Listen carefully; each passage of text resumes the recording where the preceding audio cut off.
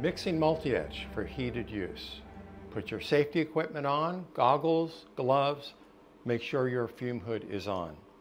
I have 2 gallons of distilled water, heated to 150 degrees, and we're ready to go. 2 units of multi-etch. Slowly cut the bags open.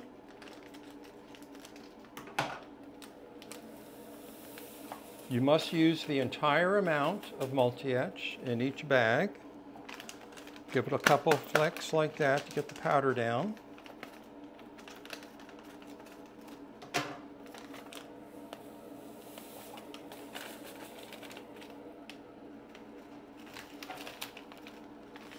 And some stirring. Take about 5 minutes to get this all into solution.